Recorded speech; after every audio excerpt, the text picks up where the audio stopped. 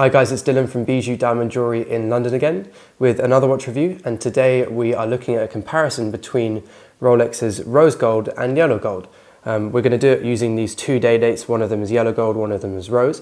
I'll also take a look at platinum and white gold, so we've kind of covered the Rolex spectrum of precious metals. Also same with other brands as well.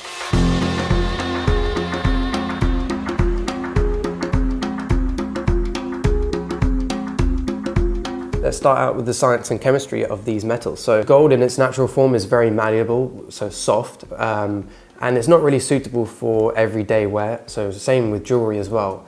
We don't offer 24 karat gold jewelry, or watch brands don't offer 24 karat gold because it would just be too soft and it would get ruined very quickly if you wore it every single day. So in order to fix this, jewelers and Rolex as well combine gold in its pure form with other metals, which is called an alloy. Pretty much every 18 karat metal that is offered in jewelry and watches is 75% pure gold. That extra 25% is other metals that have been added to the metal to create an alloy and make it stronger and more suitable for jewelry. Let's go through some of the options that Rolex offers for precious metals and have a look at what sort of metals they alloy those metals with. So yellow gold in watches and jewelry is usually paired with silver and copper. The copper helps to harden the metal and make it less malleable and soft and less likely to get dinked easily. The silver also brightens the metal up a bit more because silver in its natural form is a white metal. So the rose gold here, or Rolex's Ever Rose Gold, we'll just talk quickly about rose gold in general.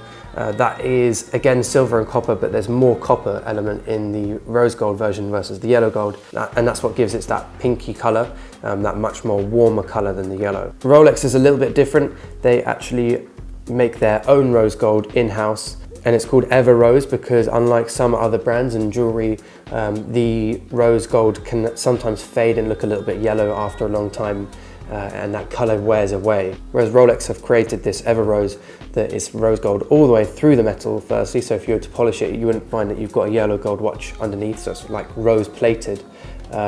And also it's slightly harder wearing, and the way they do that is they actually add a little bit of platinum to the mix, and that makes it a little bit more durable. Next is white gold. Unfortunately I don't have one to show you here. It looks very similar to steel and platinum, has a bit more brightness and glow than steel, and white gold has an alloy of obviously gold, nickel, copper, zinc and palladium. And then platinum watches are usually 95% pure, same with jewelry as well. Watch brands use platinum because it's very durable, hard wearing, and it also doesn't corrode away like gold can do in terms of when you polish it and wear away at the watch. You actually wear away the metal. Whereas in platinum you don't get that. It just displaces the metal into different areas. So if you were to scratch a gold watch, you may actually remove some of the metal from that watch during that scratch. Whereas with a platinum watch, you just make sort of like a channel within the metal, and that metal there, or those atoms, would just simply be displaced away from that center of the scratch. So you get sort of like a ridge. So platinum watches are maybe a little bit better if you wear them every day, if you can afford them, because they allow the wearer to then be able to polish that watch however many years time, and all the metal that they originally had when they bought the watch is there, and they can create that same finish provided it goes to a good watchmaker. So now we've looked at the science and chemistry behind the golds that Rolex offer. Let's have a look at specifically the rose gold and the yellow gold that we've got here on these day dates, because I can show you a direct comparison then. Let's have a look at how they shine light off as well, because that's an important factor when considering which watch you prefer to have. If I looked them both side to side, I'd say that the yellow gold is much brighter in appearance. It's got a bit more of a glow than the rose gold. This is probably also aided by this white dial, which is very, very bright as well and reflects a lot of light, versus the green dial we've got on this rose gold one. But on the wrist it does appear much brighter and it has a real amazing luster that the rose gold does have to an essence, but not to the same level as the yellow gold. The rose gold, however, has much more of a shine and sheen versus the yellow gold. It's much more shiny, but it doesn't have that glow that the yellow gold does. Now, if we try both of these watches on and see how they kind of interact with your skin, again, obviously everyone would be different because they have different colored skin, tan, whatever, blah, blah, blah, blah. The rose gold, I feel, has a bit more of a warm glow that comes off it. The yellow gold doesn't quite have that same glow. It looks great, but it's not got that same warmth that I find the rose gold offers. So in that respect, I much prefer the rose gold on my wrist. I just think it has a little bit more of a complementing color to my skin. Again, everyone is different, so it's really about personal preference, this. I find that the yellow gold does stand out much more on my wrist than the rose gold.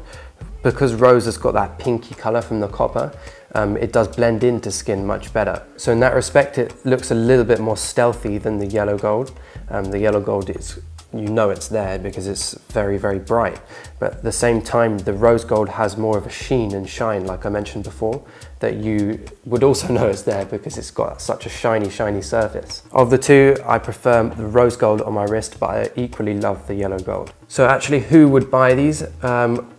If I was talking to you around 10, 15 years ago, I'd probably say that majority of our clients would not consider rose gold. It's been a relatively recent movement, so the last 10, 15 years, that people have bought into rose gold much more. It used to be considered more as like a fashion statement watch or jewelry because it had that pinky color. And especially nowadays with Rolex's rose gold. If you haven't seen my review I did a couple of weeks ago of the 36mm versus 40mm, both in rose gold, you can see that 36mm had the older style rose gold, which is much yellower, whereas this is the newer style rose gold, the Ever Rose Gold from Rolex, and it's much more pinkier, it's very bright colored, and yeah, it's much more of a modern look. It's got such a special tone that you don't see very often, especially that Rolex color. You know straight away when you see that color, it's such a special warmth to it. Now looking at the yellow gold is an absolute classic, and this specific day-date here that we're looking at with the white dial is very, very classic Rolex. That white crisp dial, yellow gold bracelet and case. It's very classic, it's a bit Warren Buffett, you know, a real old school looking watch. I love yellow gold in that respect, that it is the color of gold, the real color of gold. I like the way it looks on skin, and it's just iconic for, you know, it's been iconic for many, many, many years in terms of being what's known as like a luxury watch material or metal, or precious metal. For jewelry, not only just jewelry, but watches as well. So if you're looking for something that's classic, historic, and truly Rolex, go for the yellow gold. If you're looking for something that's a bit more of a new style, a bit more current, and also something that's maybe a little bit more understated, I would go for rose gold. Quick little note on these two day-dates that we're looking at today. This white dial here is very two-dimensional and makes the watch look quite 2D and flat. And that's because it doesn't have this inward brushed or CD effect that we see on the green dial, the 60th anniversary on the rose gold watch here. I much prefer the 3D popping effect that we see on this green dial. I think it gives the watch so much life and presence on the wrist, and it adds to that unique appearance of this watch. It is such a unique looking watch with the green dial and the rose color, whereas the yellow is extremely classic with that white dial. It's beautiful and it looks great on guys, great on girls.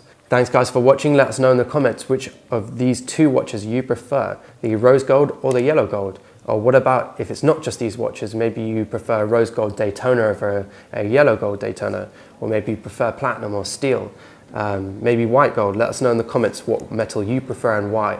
I think it's such an interesting thing looking at the science behind metals and the science behind the jewelry and watches that we wear, because these things date back for many, many, many years. And I think it's exciting to learn about the history of these pieces. As always, let us know in the comments also what other watches you'd like to see, other reviews, maybe it's a bit of jewelry.